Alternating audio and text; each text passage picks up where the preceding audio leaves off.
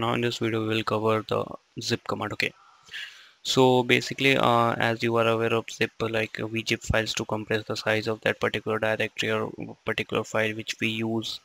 Okay, suppose you want to transfer a file of 500 MB to your friend. Okay, but you want to compress that file, and after that you want to send it to that your friend. So when you zip that file, so the size will be automatically decrease. Okay, so that's why we use the zip command. So basically in the Linux we will use the zip command, okay, for zipping the files and directories. Okay, but in Windows you use that particular GUI to zip the files. Okay, so now in this video what we are going to do, we will first of all create one directory, mkdir zip, and let's move into this directory.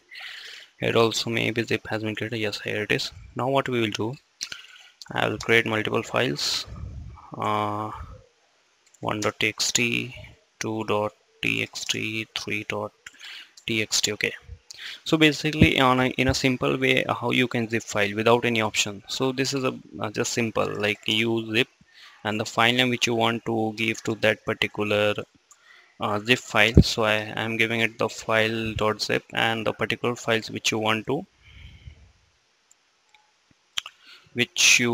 to add in that particular zip file.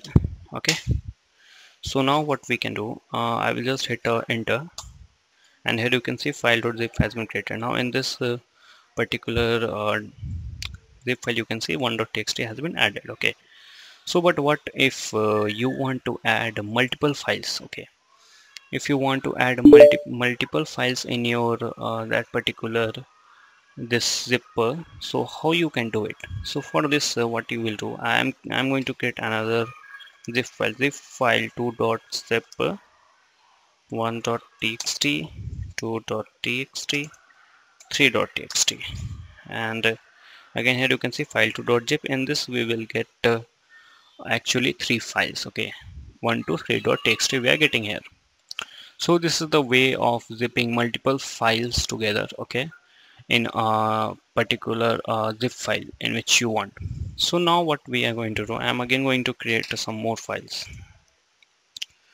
touch 4.txt, 5.txt, 6.txt.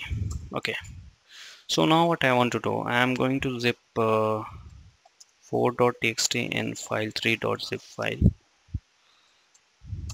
Okay, so the option is one of the option of the zip command is -u option, which we can use to like add some other files in that particular zip file. It means in the file 3.zip right now we have only 4.txt. okay, so what I'm going to do, I will add 5 and 6 also without tampering 4. So there is a -u option in the zip command, okay, which we can use to perform that particular action. So I'm going to add here 5.txt and also 6.txt, and now I will open up this zip file, and here you can see 456 has been added. Okay, so we will cover unzip in next video. That's why I'm showing you like this. Okay, that's why I'm not unzipping it with the cmd. Okay, so in this way you can add other files also.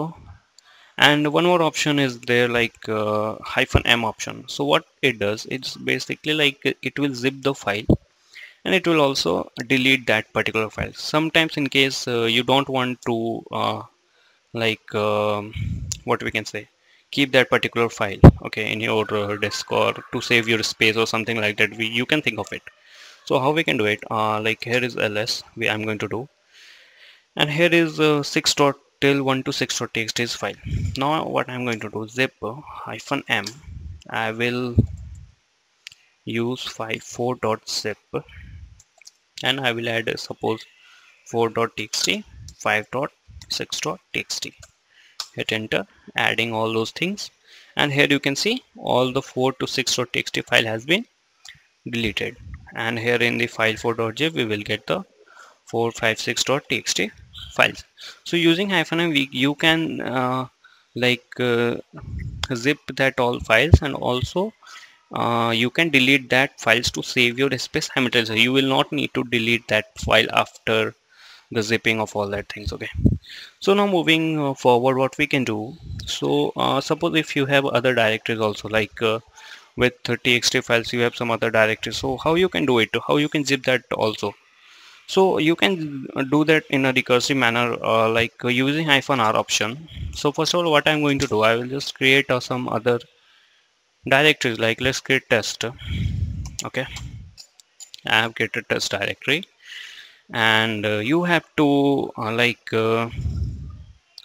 what you can say, you have to add 123.txt files also, and also test directory in one zip file. How you can do it, you have to just use -r option.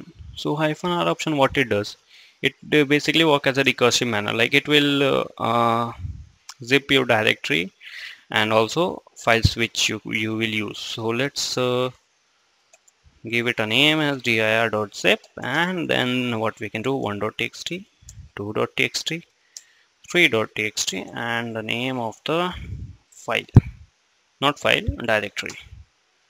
Enter, and where it is, dir.zip, and here you can see all of your files has been added into that particular zip file. Okay, so in this way you can add some other, like more than files and directories in one zip file using a single command, using -r option. Mostly it happens, mostly we use it in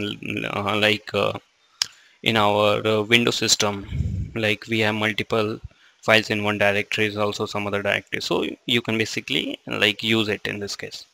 And one more important thing, the last one, the last option which we will see together is -e option. Okay, it basically stands for encrypt. So what it does, uh, let me, like what I will do, I will add this 1.txt file into one zip file with a password. Okay, basically it will create a zip file with an password. So how you can do it, zip, I will write password dot zip into 1.txt, like 1.txt I want to zip into this particular file, password.zip. I will use -e option, and here it will ask for me to enter the password which you want. I will use something, okay, Ayush, and here you can see adding 1.txt stored in that particular zip file. So where it is, this one, password.zip. Okay, let me open it. Yeah, and now here 1.txt, and like as you can see here, log type also, like it will me like prompt me to enter the password. Now I will enter, and here you can see 1.txt has been unlocked. As there is nothing, so it's showing like nothing here. Okay, we have not written anything in that 1.txt file. Okay, so that's all for today. I hope you got it, how you can zip files, and also how you can zip multiple files together in a single file with -e option. Like if you want to like protect or zip some sensitive files, and you have to send it to some other person, you don't want to disclose that particular file, so you can easily use -e option also in that case. So that's all for today.